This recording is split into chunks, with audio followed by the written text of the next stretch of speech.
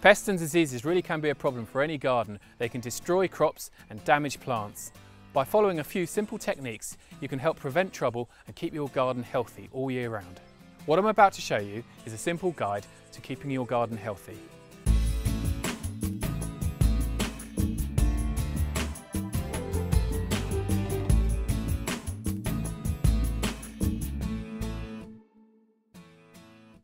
Firstly, adopting good gardening practice will help keep pests and diseases at bay. By this I mean general garden hygiene. This includes clearing debris away, weeding, avoiding surface water and providing good drainage. You should also think about good planting preparation. So for example, dig over the soil well, add compost, rake and remove stones from the soil. Also make sure your plants are well fed. If your plant is malnourished, it will be more susceptible to pests and diseases. And finally, make sure that the growing areas are kept open and good air circulation is allowed to flow. Pests and diseases can be tackled in a number of ways. Biological methods are a good way to control pests. Introducing a live predator will attack pests without damaging the plants. There are also a wide range of chemical and mechanical control methods such as insecticides, fungicides and herbicides. They can give effective results if used properly, but they can be harmful to the environment if not used correctly. So what sort of pests should we be looking out for, and how would you treat a major infestation?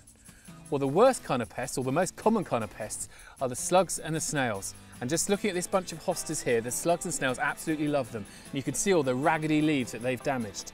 And just looking around here, I can just see two slugs, a snail, another snail just here. Left to their own devices, they will just wipe out these leaves, leaving it all just looking in tatters. The easiest way to treat slugs and snails is actually just to go through, ideally first thing in the morning or last thing at night, and just pick them off and take them away. Just remove them off the plant. In these damp conditions, they love to come out, and so they're very easy to find. And just pick them off the leaves, stick them in the pot and take them away.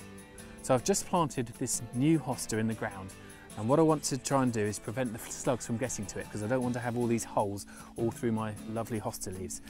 So I'm going to put some horticultural grit around the base of the plant. That will hopefully prevent the slugs from travelling over this sharp grit and onto my leaves and destroying my plant.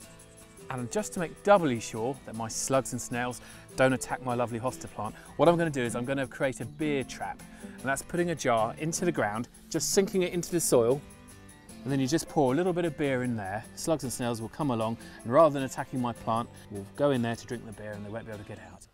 A biological method of controlling slugs is to use nematodes. Here I am preparing a mixture in a watering can. Always apply it in moist conditions from March till October.